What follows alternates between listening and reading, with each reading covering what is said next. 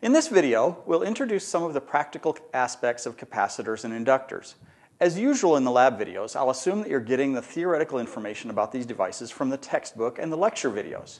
We'll spend our time in this video then looking at some physical capacitors and inductors, talking a bit about how these devices store energy, show you how to identify capacitance and inductance values on physical parts, and show you how to measure capacitances using your DMM.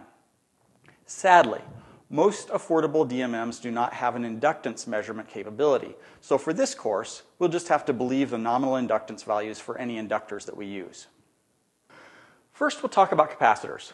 Typical capacitor construction consists of two conductive elements separated by a non-conductive material called a dielectric. The dielectric prevents current flow from one element to the other and is characterized by its permittivity, designated by the Greek letter epsilon. If we apply a voltage difference between the two plates, charges will accumulate on the upper and lower plates. These will create an electric field between the plates. The capacitor stores energy in this electric field. Capacitance is a quantity which tells us how much energy a capacitor can store.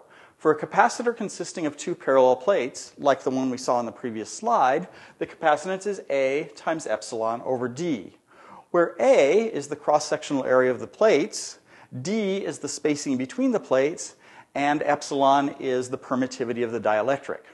So we can increase capacitance by increasing the cross-sectional area, decreasing the spacing, or increasing the permittivity. Now let's take a look at a few physical capacitors, measure their capacitance to get a feeling for these relationships. This is a variable parallel plate capacitor. The two plates actually consist of multiple plates each. So these fins all create one plate. They're all electrically connected. And the other plate is created by these fins. The two sets of fins are separated by air gaps between them, so the dielectric is simply air. If I turn the knob on the side of the capacitor, I can increase or decrease the capacitance by increasing or decreasing the area of overlap of the conductors. Let's measure the capacitance and verify that that's what actually happens. To measure capacitance using my DMM, I plug the leads into the COM and volt-ohm ports. I also connect the leads to the two terminals of the capacitor. To measure capacitance, I turn my knob so that the indicator lines up with the little capacitor symbol.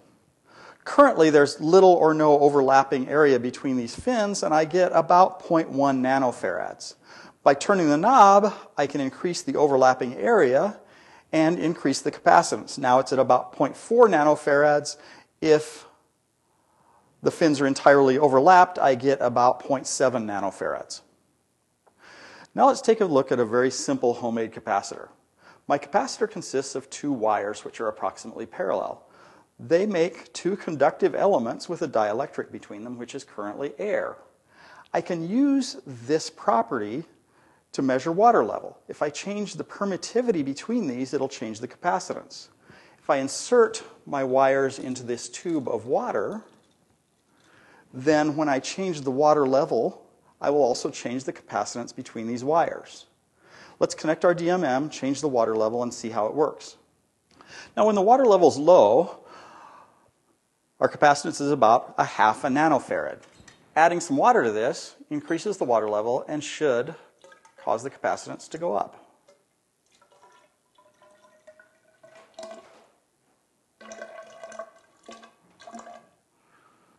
Now let's look at some typical capacitors which we'll use to create electric circuits. The capacitors I'll show you are from the Digilent analog parts kit. The general principles are applicable to most capacitors. Capacitors are generally described by the type of dielectric material and their overall construction. Most of the capacitors in our parts kit are disc-shaped, like this one. On these types of capacitors, the nominal capacitance is encoded as 3 numbers printed on the capacitor.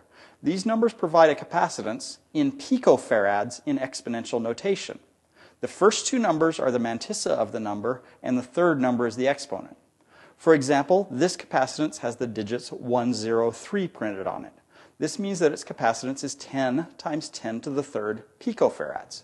A picofarad is 1 times 10 to the minus 12 farads.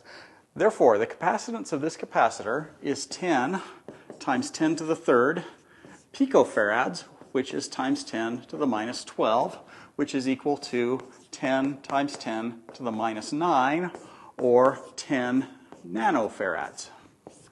And our actual measured capacitance is about 11.5 nanofarads. Electrolytic capacitors are also fairly common. In electrolytic capacitors, one or both of the conductive plates are not metallic. These capacitors tend to have a relatively high capacitance for their size. The electrolytic capacitors in your parts kits are can-shaped rather than disc-shaped. Electrolytic capacitors are polarized. That means they don't really work the same way if you switch the polarity of the voltage at their terminals. The polarity is indicated by the length of the leads on the capacitor. The anode has a longer wire than the cathode. It is intended that the anode always be at a higher voltage than the cathode. If you reverse the polarity, the capacitor properties will be different. In fact, if you apply a voltage in which the cathode is at a higher voltage than the anode, the capacitor can explode. If you do this, by the way, I recommend that you wear eye protection. I've personally never blown up a capacitor by reversing its polarity, but there's a first time for everything. The electrolytic capacitors in our kit are physically large enough so that the capacitance is printed directly on the side of the capacitor. This capacitor, for example, is nominally 220 microfarads. The printing on the side of the capacitor also provides additional information. The cathode is indicated by a white stripe with a minus sign on it, and the maximum allowable safe voltage is also printed on the side. This capacitor's rated voltage is 10 volts. Now let's talk a bit about inductors. Inductors, like capacitors, store electrical energy. Unlike capacitors, inductors store energy in a magnetic field. Typical inductors are constructed by winding a conductive wire around a central core. When current runs through the coil, a magnetic field is created. The inductance of an inductor is indicative of the amount of energy that can be stored by the inductor. The inductance is typically related to the number of turns the coil takes around the central core and the core material.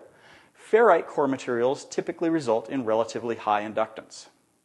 Here's a very simple homemade inductor. I've simply wrapped wire around a carriage bolt.